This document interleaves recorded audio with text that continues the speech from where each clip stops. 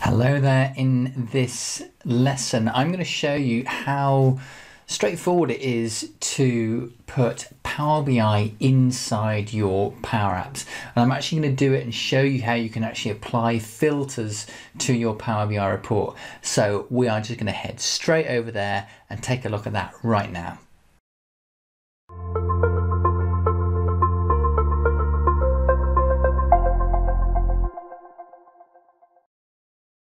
I'm starting off in office.com. The first thing I'm going to do is I'm going to go to Power Apps. If you don't have Power Apps, then you need to obviously get your administrator to give you that license. The way in which we're going to use it is in a very straightforward way. So I'm going to click on Power Apps, and then what I'm going to do is I'm just going to create a simple app. I'm not really, not going to go into all the details about where you should put apps and so on. This is an environment. There are lots of environments. I'm just going to use it in my, I'll put it into this sandbox environment here, but you may only have one to choose from. I'm going to click on Apps, then Create. Then I'm going to do a canvas app from blank. Then it's going to offer me whether or not it's a tablet or a phone app. It's going to be a tablet app, and I'm going to call it Power BI Embed Demo. And then I'm going to click Create on that. So it's just going to provision an empty app for us, and we're going to do this so quickly. The first thing I'm going to do is I'm going to insert, or I can hit the plus icon down here and I can do a text input. So put that onto the screen. I'm going to make it quite big, so drag that across there.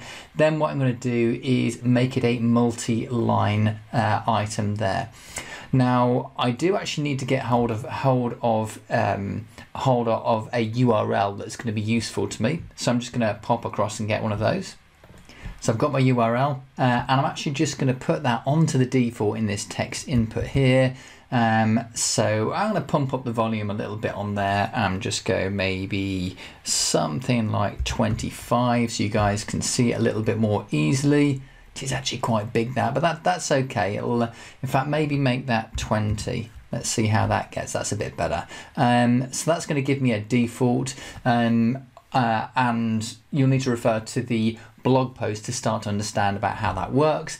The next thing that we're going to do, because this is a short and sharp video, is we are going to hit the plus and we're just going to type in Power. There's my Power BI tile. I'm going to drag it onto the screen here. Do bear in mind you can actually get it from the top here. Now, the first thing I'm going to do is going to click X on this. I do not want that. What I'm actually going to do is I'm going to make it reasonably big and then go over here, and then what I'm going to do is I'm going to hit the drop down for the tile URL. Now I'm deliberately going to make a mistake on this, and I'll tell you what the mistake is in a minute.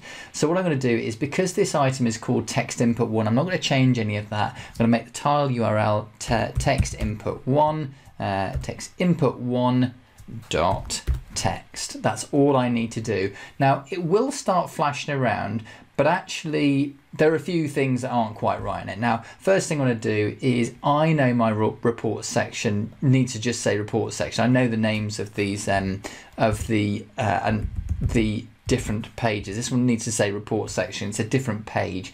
So you've noticed that we've actually got at the top here we have actually got a filter, but the filter is not being applied, and it's just one small trick that you have to do. You need to go onto the property there all the way up to the top, allow new API, go onto there and turn that to true, and then once you've done that, then the report will then filter down. So you actually, if I go full screen on this, then you'll see that we're actually filtering on documentary and drama, and if I actually just grab this and get rid of that, then you'll see that it's just going to filter only to documentary, and in fact if I could actually just remove that filter completely, and then we would see all of them, but actually I'm just going to do pop that back in, and I know that we've got romantic comedy.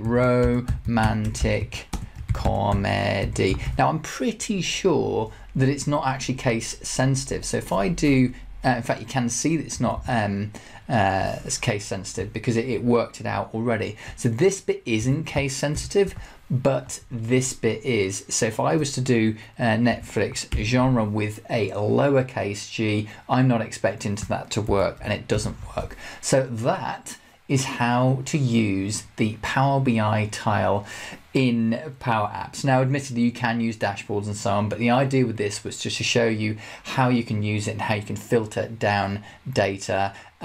So it's kind of cool.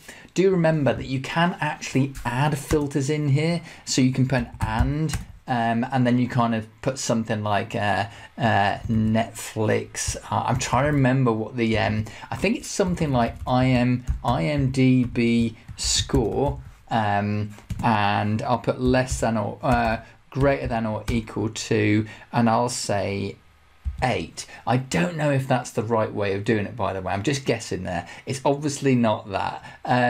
But you obviously you've got to go onto your Power BI report and make sure you've. In fact, it's because I actually think it might have worked. I'm going to get rid. I'm going to put documentary back in there, documentary, and then it does actually work. And in fact, the reason why it didn't work was because there were no romantic comedies with a Netflix IMDb score of greater than and equal to 8. And so this is the top one. Actually, it's not quite the top one here. Let's have a check the top one. It was David Attenborough's A Life on Earth, and I'm just going to click on the URL there. And hey, how cool is that? I've just gone to. I can see the Netflix thing for this particular thing, and actually, what I'd be able to start watching it quite amusingly. That's all I wanted to cover in this video. Hope you liked it. Share it, all that, subscribe, all those wonderful things, and I will see you in another video sometime soon.